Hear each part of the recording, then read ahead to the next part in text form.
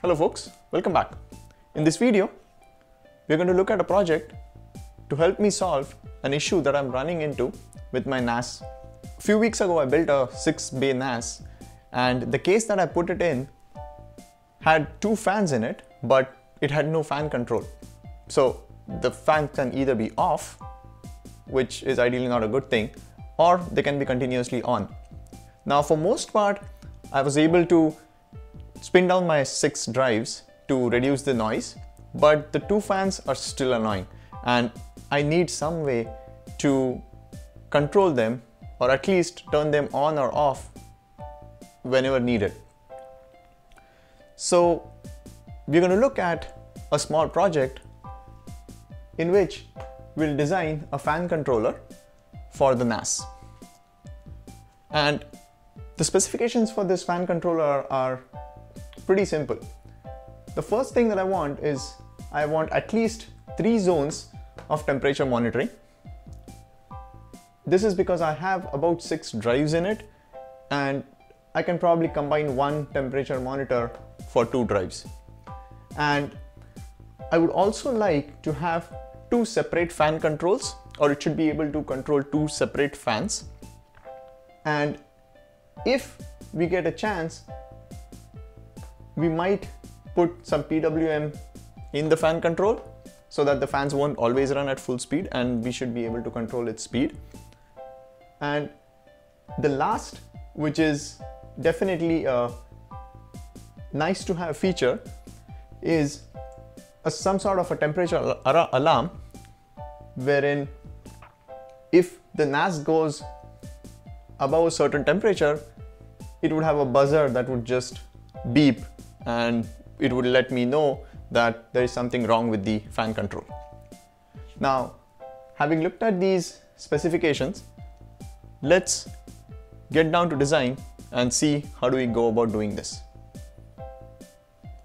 So now we have some more choices to make before we go about designing this circuit. The first of all, which is the easy choice, the option was either we go digital or we go analog and use op amps to design this fan controller. It's certainly doable, but when we look at the features that we wanted, especially the 3-zone monitoring and the 2 fan control and being able to use them interchangeably, it is slightly difficult using an analog control, and it would become a bit more cumbersome to calibrate the circuit.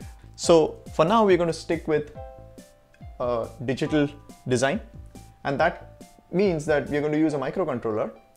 And the advantage that gives us is we can easily upgrade the firmware to add more features later if we want to, or especially change the parameters on which the fan would turn on or off.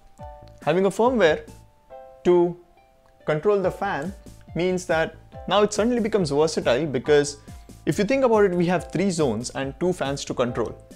Since it's all software, we can change the way these 3 sensors control these 2 fans, and we can map them any way we want in software later. The fourth and the important part is we'll have far less components in a digital design than we would have had in an analog design. And that effectively means it'll be easier to design and easier to troubleshoot as well. The last but not the least point is about calibration. So inherently, all of these sensors need some sort of calibration. If this was an analog design, we would have had to put in trimmer potentiometers to calibrate our temperature sensors.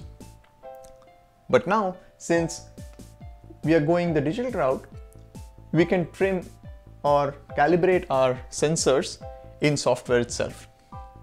These are the basic benefits of going digital. We'll decide on what microcontroller to use once we decide on these choices. Similarly, we have a choice of what kind of temperature sensor we want to use.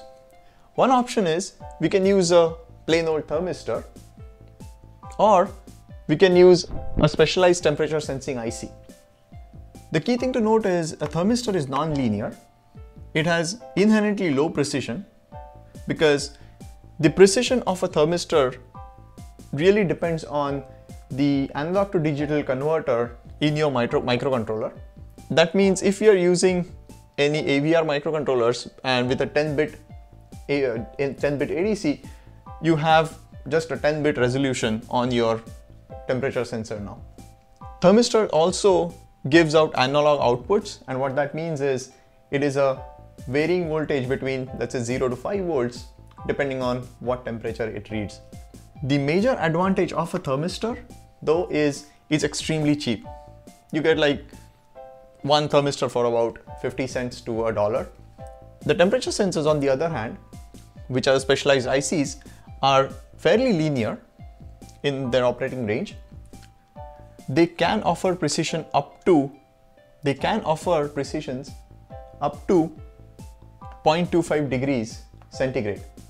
They sometimes have a digital output as well instead of just a varying analog voltage, which can be nice at times, but these ICs are fairly expensive, from about $2 to $4 each.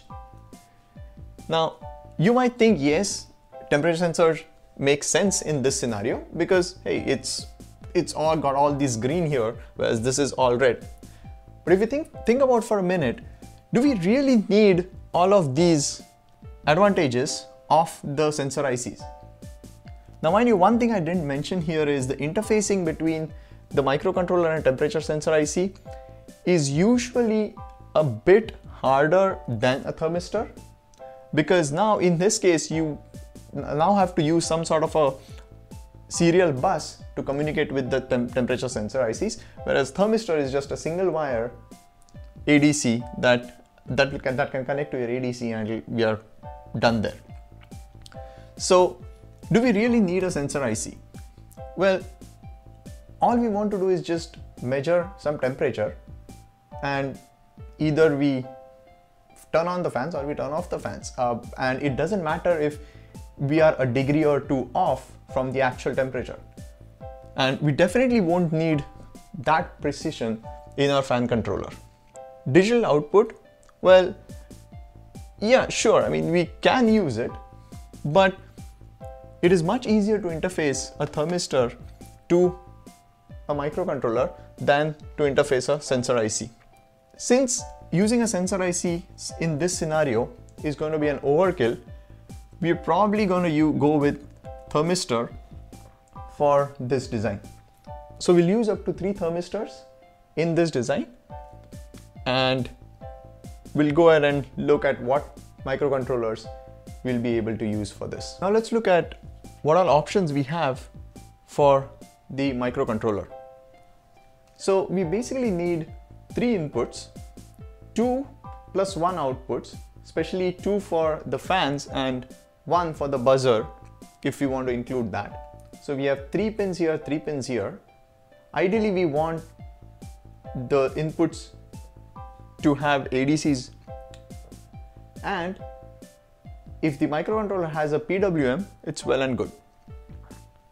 So this adds up to 6 pins with ADC, and the first and the more cheapest choice that we have is we can use a 80Tiny85 for this project. Now mind you, the 80Tiny85 does not have a PWM, but what we can do is we can simulate a software PWM on this 80Tiny. So let's go ahead and draw the schematic for this, and let's see how we are going to design this.